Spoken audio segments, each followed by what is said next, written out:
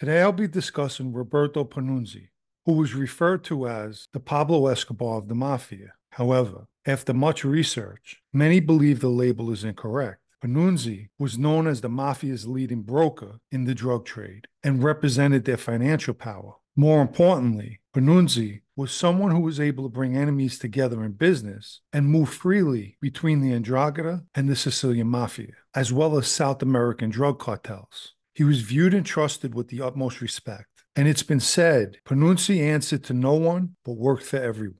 So join me for a deep dive into Roberto Pannunzi. He was born in Rome, but immigrated to Toronto, Canada as a young boy. While growing up in Canada, he had the opportunity to reconnect with his Calabrian roots, as his mother was from Calabria and related to the Macri clan from Salerno. The clan's boss, Antonio Macri, had also settled in Canada. So as a young man in Toronto, Pannunzi became a protege of Macri. During the 1970s, the 'Ndrangheta organization was making changes, such as implementing the Santa, a secret society within the organization, a higher level, one which Macri was opposed to. That opposition cost him his life. On January 20th, 1975, while back in Salerno, Macri was shot to death by machine guns. It was through Macri that Pannunzi made his contacts in ports around the world, which he would use to become a power broker for the Mafia. Another person Pannunzi became very close to while in Toronto was Salvatore Miceli, a Sicilian who was also living in Canada. Pannunzi and Miceli were around the same age, with Miceli being 2 years younger. In time, Miceli became a member of the Sicilian Mafia. His grandfather was Salvatore Zizzo, a boss from Trapani who was heavily into narcotics, a trade that would be passed down to his grandson. Bernardo Provenzano was said to have trusted Miceli to such a degree that he entrusted him with handling the Mafia's drug business. He also was a key point man for Matteo Messina Denaro. Miceli would become known as the Mafia's foreign minister and was the middleman, along with Pannunzi, who merged good relations between the Sicilian Mafia and the 'Ndrangheta. Together, they transformed global drug trafficking. Miceli would be arrested in the early 90s for trafficking drugs, and while free on bail, he became a fugitive, up until his capture in Caracas, Venezuela, in June of 2009.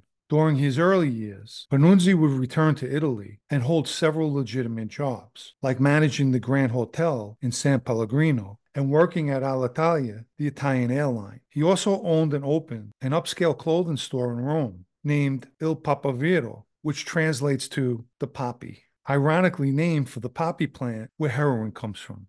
Despite having legit jobs, Pannunzi became heavily involved in the drug business at an early age. By the 70s and 80s, he was trafficking heroin with Gaetano Badalamenti and was the person who suggested setting up refineries in Sicily. He even convinced André Boucher, a chemist from Marseille, to help out. In addition, he dealt with both Stefano Bontante and Salvatore Inzerillo in smuggling heroin into the United States, most likely going to the Cherry Hill Gambinos. Pannunzi also married Adriana Diano, whose father belonged to the Macri clan in Salerno. The marriage didn't last, but the blood ties did. Initially, Pannunzi dealt in heroin, but had the foresight to see that cocaine was the new preferred drug, so he laid the groundwork to managing and moving it. He would link up with Pasquale Morando, a boss from Plati and a major trafficker. In later years, Morando created the tunnels and bunkers in Calabria made to evade law enforcement. Pannunzi and Morando's first joint venture ended in failure after an old ship named the Mirage II, which Pannunzi purchased, sank with their load and causing them to lose billions in lira. Nonetheless, their future shipments were successful. Pannunzi was shipping 2 to 3 tons of cocaine a month into Europe.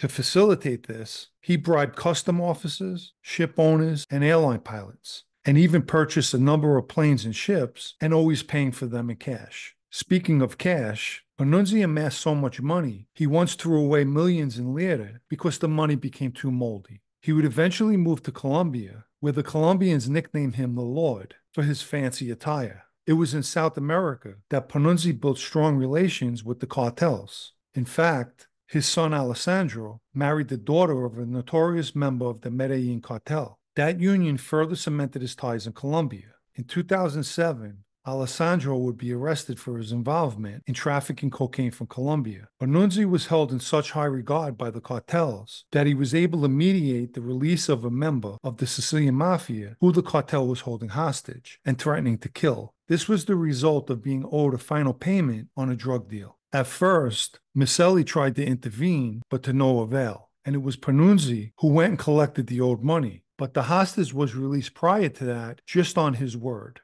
His first arrest was alongside Miceli in March of 1983, most likely for drugs. But from 1983 to 1994, he had a very successful run. As for his freedom, he had this to say: "If I have to die, I want to do it as a free man."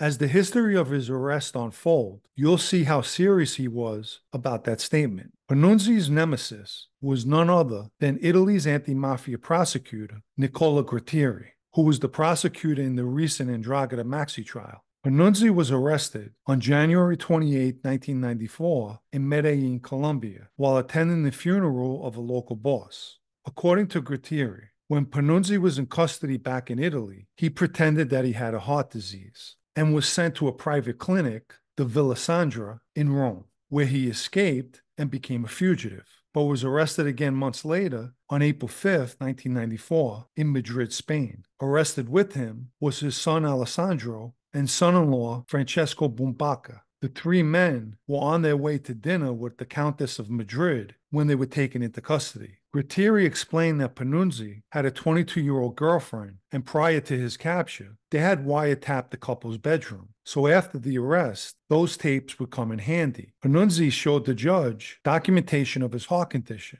So Grattieri put all the tapes on a CD for the judge and told him, "Listen to the tapes and tell me if he's in danger of losing his life." Nevertheless, even with the tapes, Pannunzi was released from prison, most likely on bail, and within a year and a half, fled Italy again. Grattieri once told Pannunzi, after capturing him, "Don't you regret it? Now you're 61, 62 years old, and you will die in prison." But adamantly, Pannunzi told him, "No, I'm getting out." Grattieri also questioned how he was able to remain a fugitive while in Colombia. Pannunzi told him, "I always travel with a briefcase full of money. When someone stops me, I give him the briefcase. If the briefcase isn't enough, I have a lifesaver, a diamond, and I give him the diamond and walk away."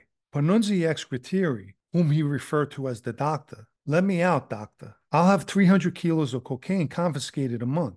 But Grattieri told him, "No, then you and I have to talk," which Pannunzi answered, "I have so much money I'll fill this room." Let me quickly mention the Super Thanks icon, which can be found underneath this video by clicking on the three-dot drop-down, put there for anyone who'd like to show appreciation for videos like this, and thank you. In April 2010, using his heart disease as an excuse, Pannunzi was able to escape once more. This time, Grattieri used all his South American contacts to hunt for Pannunzi. At the time, he was living in Venezuela, but traveled to Colombia to do business. Under Grattieri's direction, law enforcement set up a sting, and on July 6, 2013, Pannunzi was arrested in a shopping mall in Bogota, Colombia. Again, he offered 5 million euros if they let him go. Obviously, they declined his offer and extradited him back to Italy. When he landed in Rome and saw Grattieri, he said, "Oh, dottore, come stai?" "Hey, doctor, how are you?" Pannunzi was placed in the draconian 41 Biz unit, where he again complained of heart trouble. And when he was scheduled to get a scan at an outside hospital, he was escorted by 50 guards. I'll end with Nicola Grattieri had to say about Pannunzi, specifically his wealth. Pannunzi never counted his money because those who count it don't have enough and want more. Pannunzi always weighed his money.